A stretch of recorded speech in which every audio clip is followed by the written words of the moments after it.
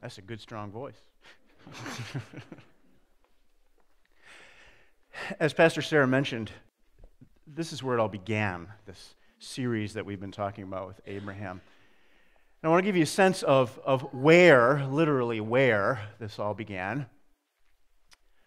That's the best map I could find, I'm sorry. But if you look, imagine sort of modern-day Israel, way down near the bottom, where you see that inland sea, Bethel and Ai are right down to the west of that.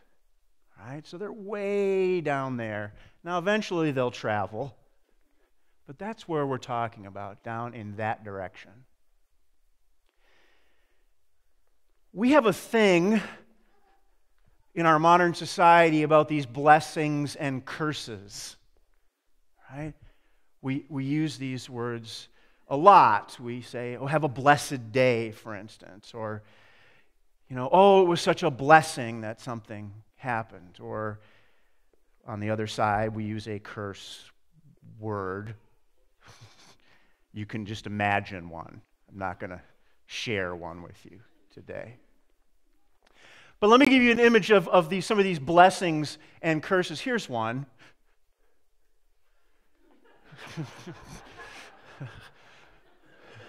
Right? That's how we think sometimes that God works, right? Behave or else. Right? Or you're going to get cursed with something, whether that's a rush hour or some kind of problem at home, or you're going to lose your job, or whatever that might be. This is very often how we think that the whole thing works. Right? So one that might be a little bit more familiar to you is this next one. Right? Who killed my sister? Was it you? Right? We think about not just God, but we think about people cursing us, right? Or blessing us, right? We think about the way in which people want to build us up or tear us down. Let me tell you a little story about blessings and curses. Yesterday we were at the airport in Minneapolis. And airports, as we probably all know, are very kind of nervous and tense places these days. Right? I don't know if they were ever really pleasant, but these days there's just an energy in them that makes people on edge. So we were there, and parking was actually pretty easy and cheap, by the way. But that was really easy, and so we get into the terminal and not sure where we're supposed to go. But a woman approaches us and says, "Oh, are you here to pick up an unaccompanied minor?" And I said, "Yes, one specific one." I just want to take anyone home. So I said, "Yes, where do we go?" And she said, she was very nice. I felt blessed. Right? She was very nice, and she said, "Oh, you got to go back upstairs to the gate." So I stood there for a while, and I was at the special services gate, or desk, which already says this is going to be a while. And that was true. There were people, I was in the line, and it took a while, because when you talk about special services, these aren't people who are expecting to sort of breeze through. These are people who have an issue, right? So I saw this one family, and they were, I think maybe it was Spanish, I wasn't sure, but they were speaking to each other, and you could tell it was uncomfortable, and it was a teenage son, so it was additionally uncomfortable. And they're talking and everything, and I'm behind them.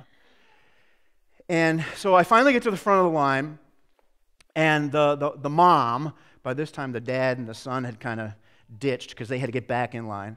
So the mom says, can I go in front of you? Right? Because they were kind of mid-transaction. And I kind of looked at her and I said, well, okay. And she said, well, no, that's okay. That's okay. She said, well, we don't want to go to that agent.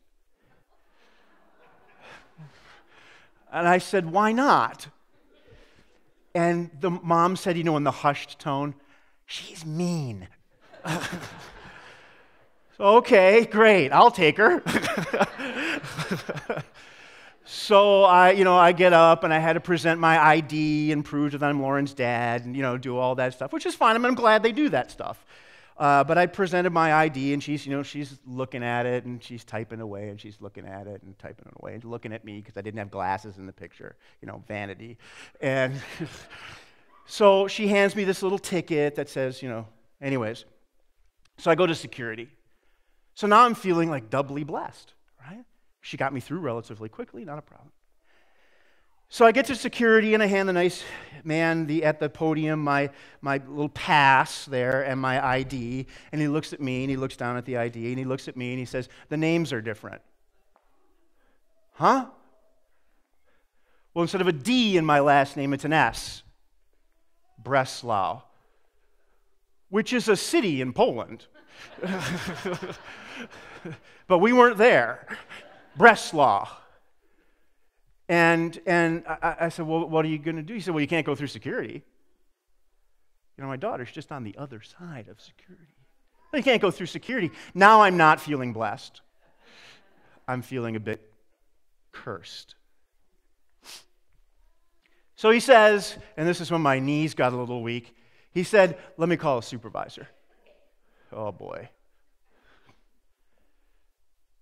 So he calls the supervisor, and the supervisor comes over, and he says, he looks, this again kind of thing. And he says, just go. Okay. So I just went through. Now I'm feeling blessed again, right? The name thing got settled, and now I'm feeling blessed again. I'm not feeling cursed anymore, and that's good. And then I have to, of course, take off my shoes, take off my belt, unload everything I had, and then I go to the machine. Now I'm not feeling blessed anymore. In fact, I'm not even feeling clothed anymore because, it's that machine. And I got finally to the gate and got the biggest hug from my daughter that I have ever gotten. I was blessed. And that's how we think about blessings and curses, right? Mostly we don't think about blessings and curses as huge things, right? Mostly we think about it as the little things in our day, right? That go well, that go poorly, that go well, that go poorly, and we think, I'm blessed, I'm cursed, I'm blessed, I'm cursed, and you're exhausted by the end of the day. But that's not what it means in this lesson. All that buildup.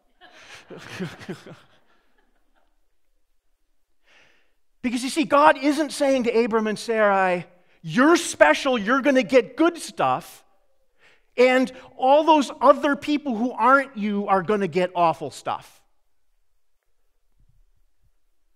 Instead, God is saying something far more important. And that is, he's saying, Abram, I've chosen you because I think you can do this. I think you can handle this. I think you can manage what I've got ahead. I think you can do well, and Sarai, to inherit the land that I'm going to give you. So my blessing is not, you're special and great. My blessing is, I trust you. And then when you encounter other people who you feel like are on the right track, you bless them too. Not say you're special and God likes you more than anybody else. But God says, I'm putting you in a position to look into the whole community and discern whether or not folks are really hearing my word or not. And so you bless them by saying, pat on the back, good job. And when you curse them, you're not saying, you're going to hell.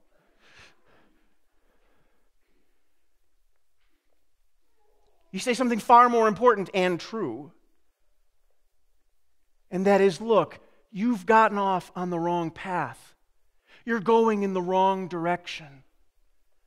That's all that the curse and the blessing was in this passage. It was not some kind of cosmic, mythological, huge thing. God is just saying to Abram and Sarah, discern right, discern wrong. When you find those who are going in the right direction, give them some some strokes. When you find people who are going in the wrong direction, push them back into the right path. That's not God. But a lot of people think it is. And we have an opportunity this week in VBS to teach our children over and over and over again that God is not some specter, not some wicked witch waiting around the corner for you to fail. Instead, we exist. Picture in your mind, close your eyes, picture in your mind your favorite snow globe. Right? Stuff goes on inside that snow globe. Might be a little scene, might be a little person, whatever it is. We exist in a state of grace because of Jesus Christ.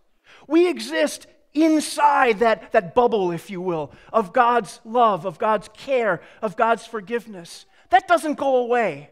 Now, sometimes inside the snow globe, we fail, we screw up, we make mistakes, and sometimes we do great things, we do wonderful things, we impress people. But it all goes on inside of that state of grace. There's no grace here. But there's grace here and grace at that font. And that's what we do for our Vacation Bible School kids this week. We teach them that the blessings and curses of life are not God shaming them, but they just happen. And that's why we're here together, to celebrate the blessings and to get through the curses together. I prefer this next one here.